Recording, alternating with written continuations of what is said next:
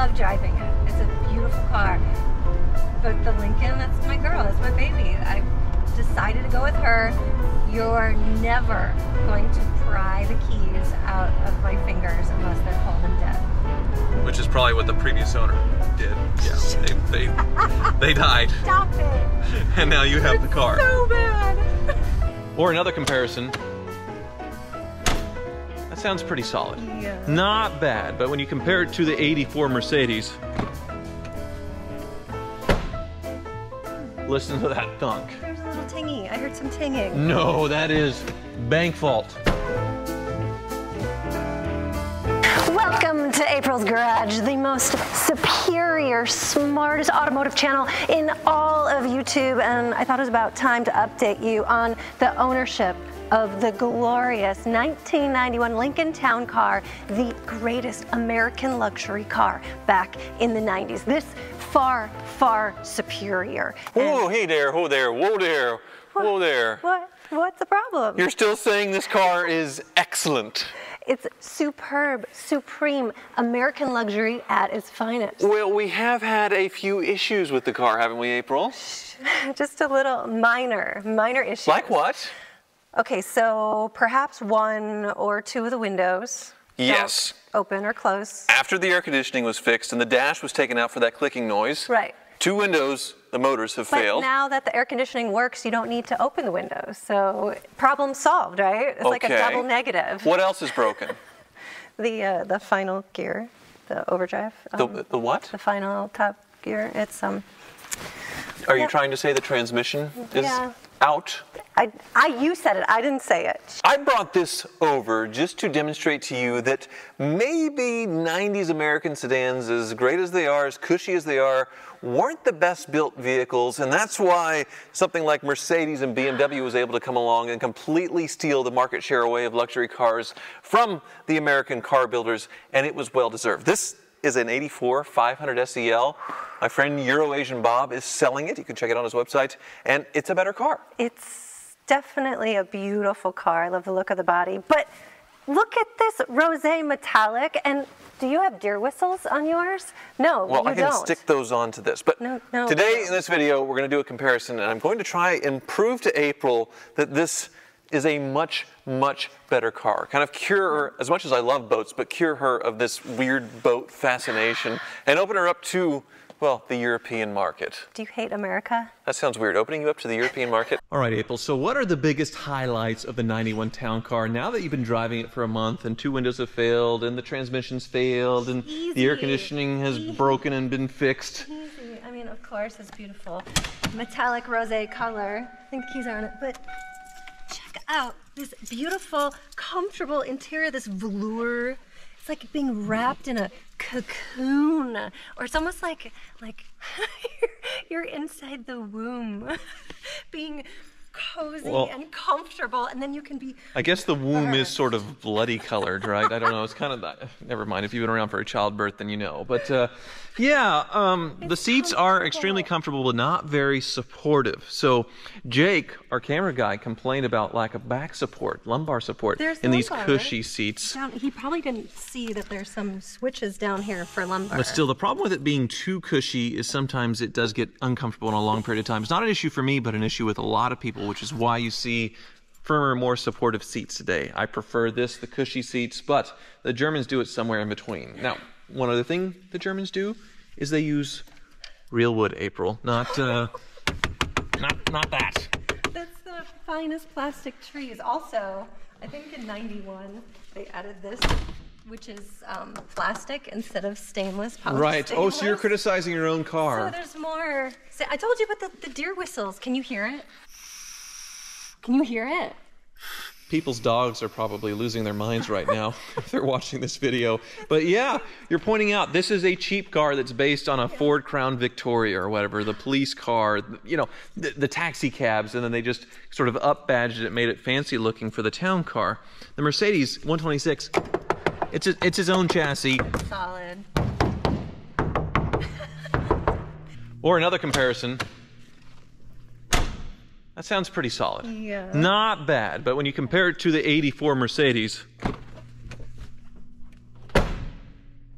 Listen to that thunk. There's a little tingy. I heard some tinging. No, that is bank fault.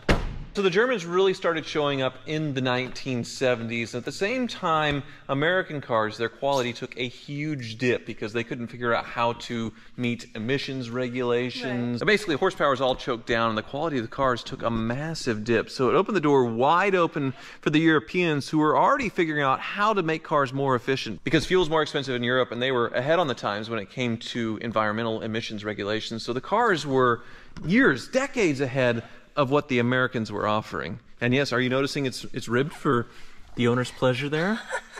That is very nice. Nice little rocker touch, little details on there. So your base price on this was like 20 grand more than the town car. So I suppose you're right. You're a little ahead of the game there. But it's the 80s. Everybody had money, so 50 grand for this versus 30 for that wasn't a big difference. Ooh, wait. There was some serious spring when I sat down. Yes. That's really comfortable. Instead of foam, well, there's some foam. There's springs and actually horsehair. I think they were still using horsehair in this year. Yes. Yeah, the problem with that is it does break down with time and start to smell a little bit in the padding there, but... Look at, and there's little footrests too. Uh-huh. This is really fancy, of course. Yes. Ashtray, your own lighter. Some perforated doors here. Okay, this is pretty. So it looks like this one has the reclining seat option, so this would pull out and give you sort of a gangster lean in the back seat. Also heated seats and power windows. That car doesn't even have heated seats in the front. This one has it in the front and the rear in 1984. Rear air conditioning vents. That one doesn't have rear air conditioning vents, so the back passengers are comfortable as well. That is pretty fancy. The heat kicks butt in that one. That when you turn it on, it just blasts. Right.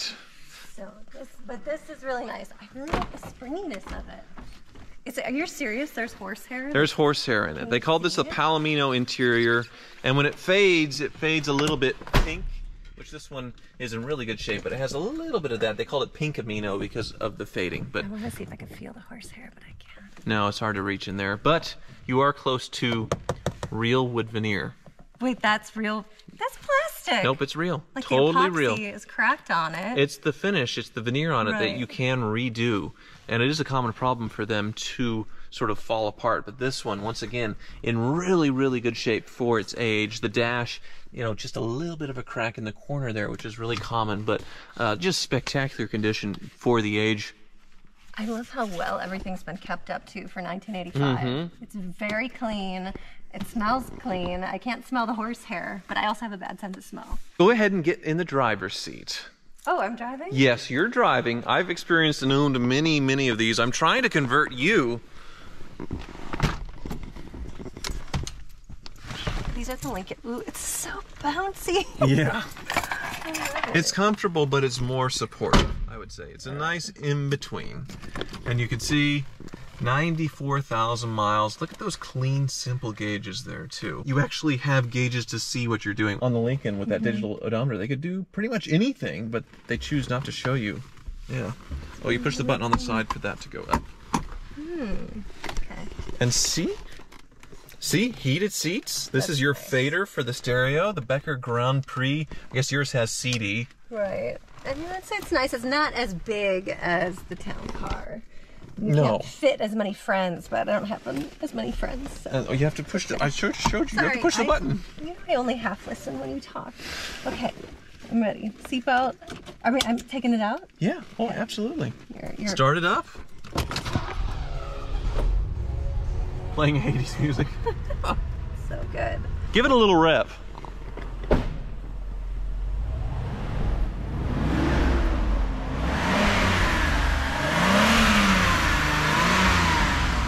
Sounds good. Yeah. It sounds really good. 5-liter V8. In my 500 SL, that was my first car. It's sort of the same engine, except mine's a Euro. And that Mercedes, it was the fastest production Mercedes in the world at the time. Oh, yeah? Could go 160 plus miles an hour.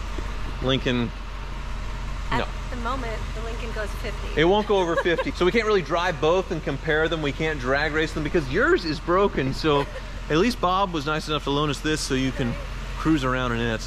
I love the 14-inch bunt wheels too. They call them bunts because they look like bunt cake molds. And if you want to buy a German luxury barge for yourself, the best place to look is on Auto Tempest, as they combine all the major listing sites into one search. So you don't have to go to each individual website and input the same information to find an 80s or 90s 126 chassis Mercedes. Say you want a 560 SEL, the end of the line, the top of the line for this car. Well, there are plenty to choose from on Auto Tempest, including a crazy limousine. And there's one with the Sentra wheels that I really like as well. But a great selection, because Auto Tempest shows you all the listing sites from everywhere. And say you like black the best, say you like a certain year range, say you like certain options, you can list that all off on Auto Tempest as well. So search Auto Tempest for your next car. I'm on there every single day looking for cars. And if you have a friend shopping for a car, let them know Auto Tempest exists, because it will save them loads and loads of time finding the right car. Okay, whoa. Okay, the seat moves a lot faster than the Lincoln. Yes. Everything moves a lot faster in this car. I do have to say the positioning of it is a little more comfortable than the Lincoln. Right. Even though the velour seating is so just squishy and lovely, I love the springs in this car. The thing is, you do get a luxurious, comfy experience, but it's also an engaging car to drive. It's not like piloting a yacht and, you know, you make a turn and 5 seconds later something happens. Right. Is that plane in my way? Should I stop? Oh, just go. It's fine. Are you sure? Plane versus Mercedes. Oh, no. I have to stop. Now he's stopping. Okay. You're creating a situation here. Sorry, plane. But you have the grunt to get out of the way quickly there. Did you notice that? She picks up quick.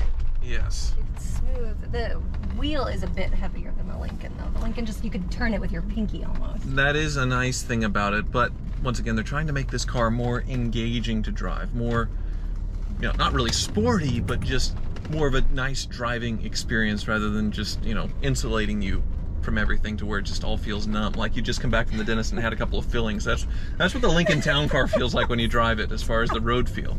The dentist is so much worse than the Town Car. Are you crazy? Well, it's just the aftermath, like after the dentist and you've had the shot of the, you know, if you had the laughing gas and everything all numbed up, that's the Lincoln Town Car. So go ahead and pull out on the road, and I will control the shifts here. You can floor it and never lift. Go, go, go.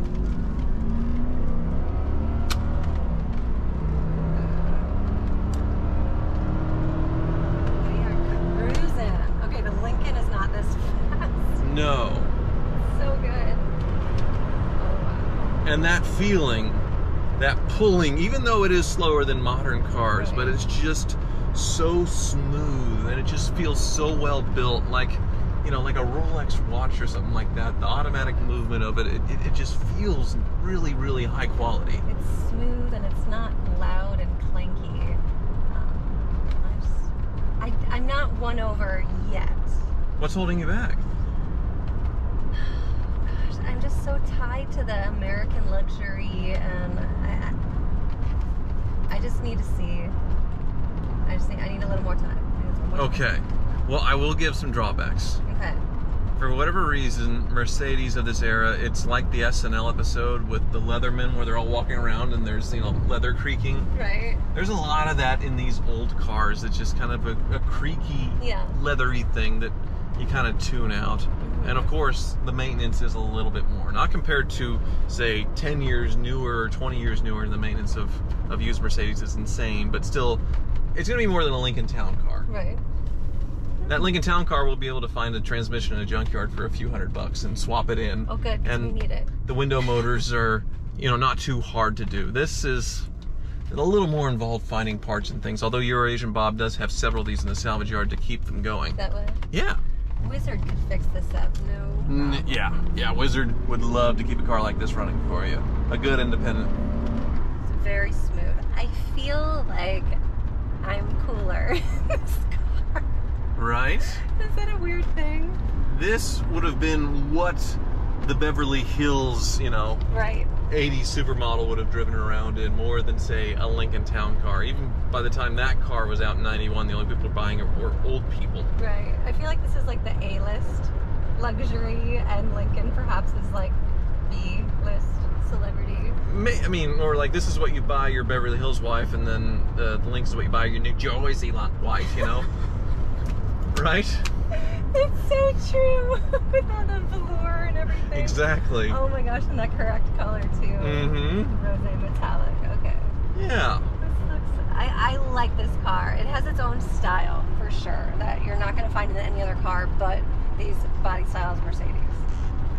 So, are you ready to make the switch? What are the... Really? Yeah. We're just switching it out? Yeah. Should we just leave the Lincoln with Bob and be like, I don't know what you're talking about? Exactly. That would be so good. I love driving it. It's a beautiful car. But the Lincoln, that's my girl. That's my baby. I decided to go with her. You're never going to pry the keys out of my fingers unless they're cold and dead. Which is probably what the previous owner did. Yeah, they died. Stop it. And now you have the car. So bad. Thank you so much for watching. I guess I can't win. Maybe I'll buy this one for myself.